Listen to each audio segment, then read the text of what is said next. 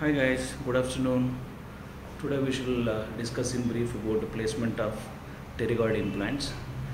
So pterygoid implants are placed into the pterygoid plates, that is between the lateral as well as the medial pterygoid.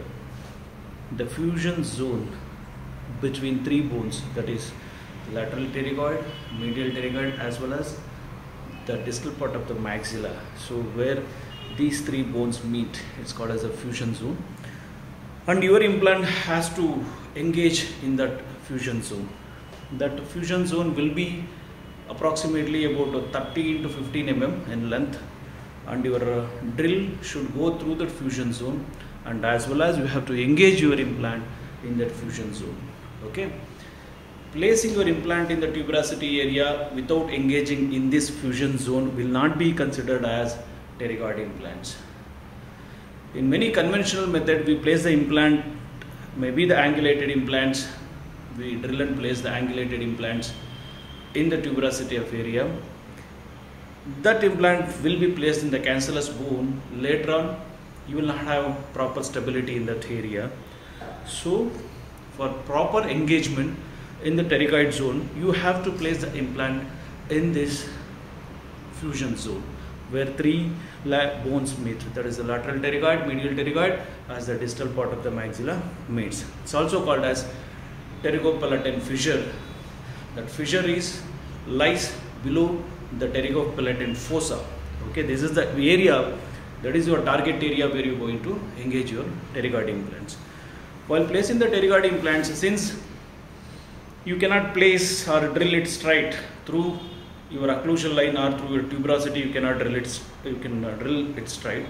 If you drill it straight, it will go towards the lateral pterygoid and it engages in the soft bone, and you will not get much of stability and torque. So you have to drill from the buccal edge of the maxilla.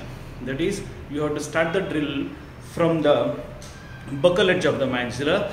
That is from the buccal edge of the tuberosity. So if you are placing the double pterygoids, first start placing your first implant starting from the distal root of the second molar. Angulate medially, it's about 25 to 30 degrees. Drill it. You can't drill the whole length. You have to drill for some distance. Then you check through tactile sensation. You check for the bone, availability of the bone. Okay.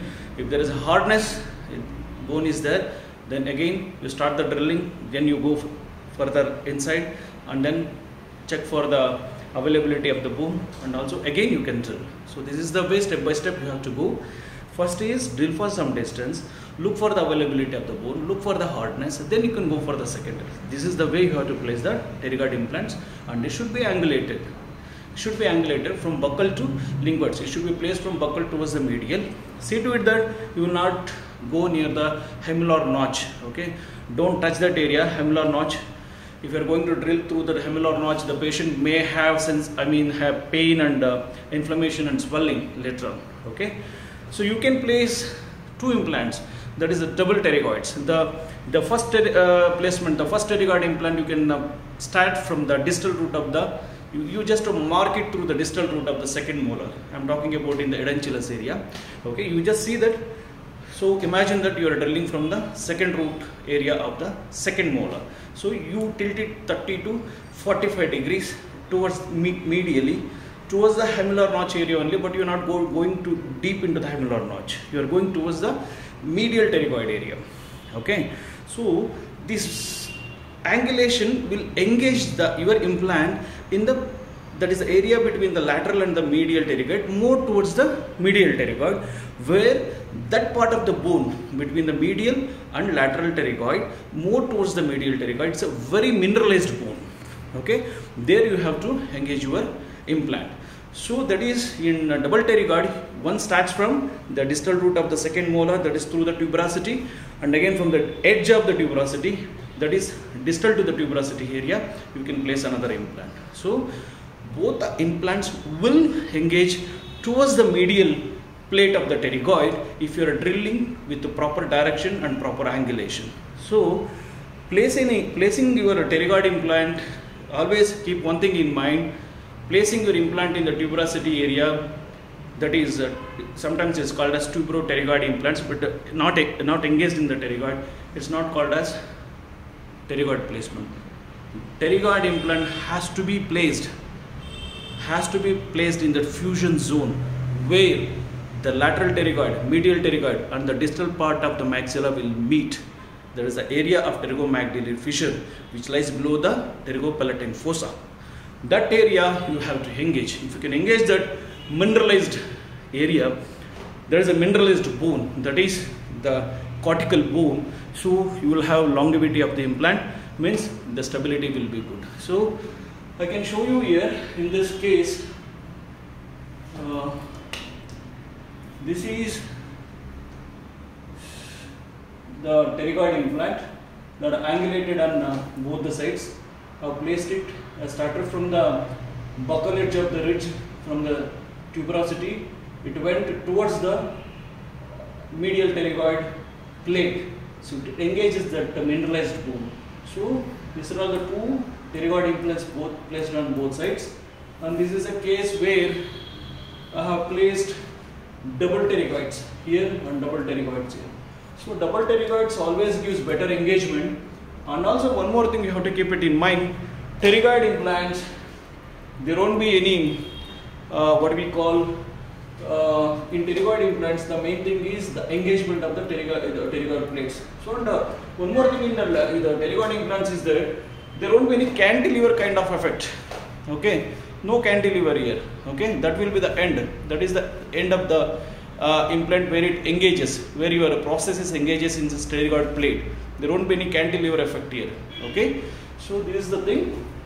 If you can engage double pterygoids on both the sides and as well as your anterior implants in the nasal floor properly, that completes your upper implant placement. That is, here have placed only single implants on both the sides, here double pterygoids on both the sides. So double pterygoids plus proper anterior placement of the basal implant piercing the nasal floor will give good stability of all the implants placed in the maxilla.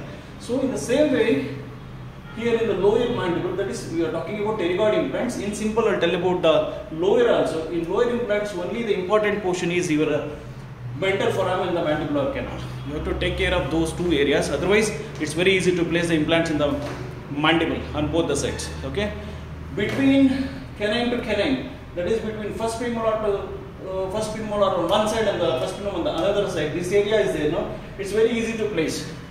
No issues.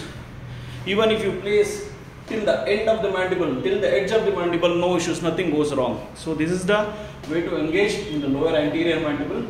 So the main thing is engagement in the pterygoid. See to it that you have to place the implant in that zone, fusion zone. Okay, if you are good at placing your pterygoid implant in that fusion zone where three bones meet, medial, lateral as well as the distal part of the maxilla meets, so your engagement will be good and your implant stability, torque, everything will be good.